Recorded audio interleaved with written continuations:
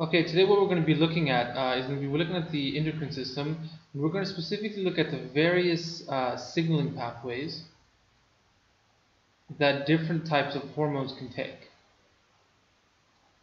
And obviously this is something that has to be memorized. So one of the first pathways that we can go through is the cyclic AMP pathway.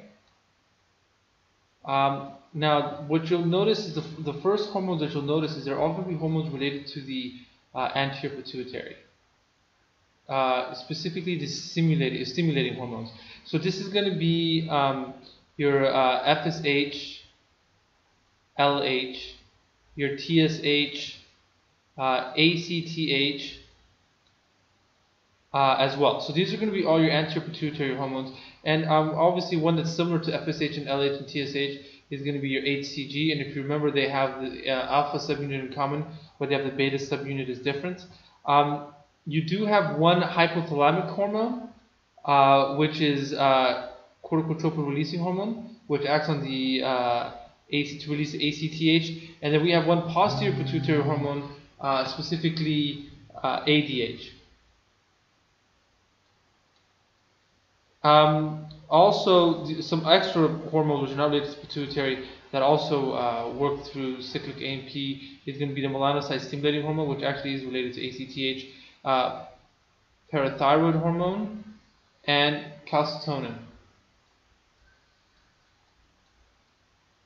A quick mnemonic for this to, I guess, help you memorize this is flat champ. And so it goes FSH, LH, ACTH, TCH, CRH, should have made that a capital, sorry, ADH, MSH, and PTH. So that's going to be all of your hormones there. Now, so this is going to be all of them related to cyclic AMP. The other one that we're going to look at is cyclic GMP. Cyclic GMP are all the vasodilators. And the two that we're looking at here is atrial natriuretic peptide found in the heart, and nitrogen oxide, which is also known as endothelial-derived releasing factor. So that's going to be your two for the vasodilators. Now the Ip3 pathway,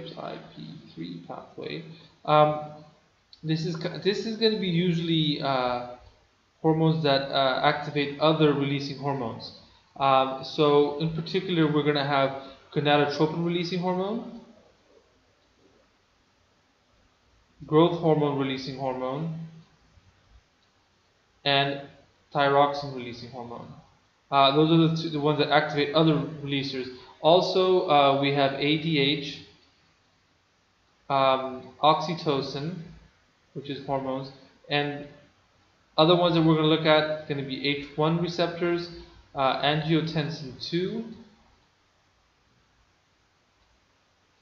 and gastrin.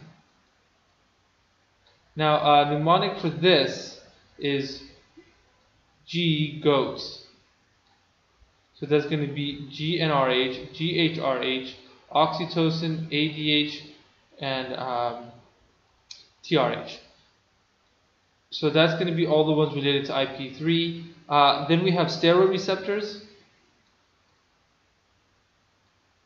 Obviously here we're going to be looking at our steroid hormones, estrogen and testosterone, which obviously would be steroid hormones.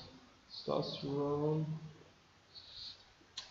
There's also going to be, of course, aldosterone, which is the steroid hormone, and over here also progesterone, so we can write that in there as well.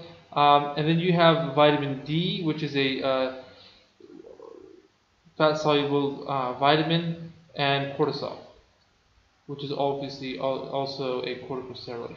The mnemonic for this one is VET CAP, not the best one, but I guess it will have to do.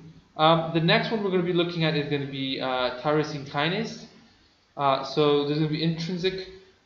First, we're going to have intrinsic tyrosine kinase activity. Here you want to more think along the lines of insulin, and obviously insulin growth factor 1, which is activated by the growth hormone, and then we have fibroblast growth factor, platelet-derived growth factor, and prodromal growth factor. So these are generally the ones which are acting on the actual tissue level. Then we have the receptor-associated tyrosine kinase, and these are going to be prolactin and growth hormone. They both are going to be working through this. And we also have some cytokines: interleukin 2, interleukin 6, interleukin 8, interferon, which works through this.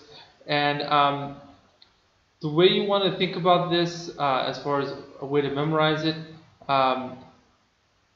these are going to be acidophils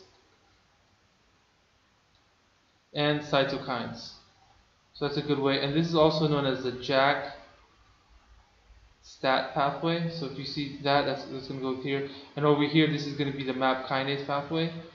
And here you want to think of growth factors as well. So these are growth factors, work to intrinsic tyrosine kinase and acidophils, and cytokines work with the receptor tyrosine kinase.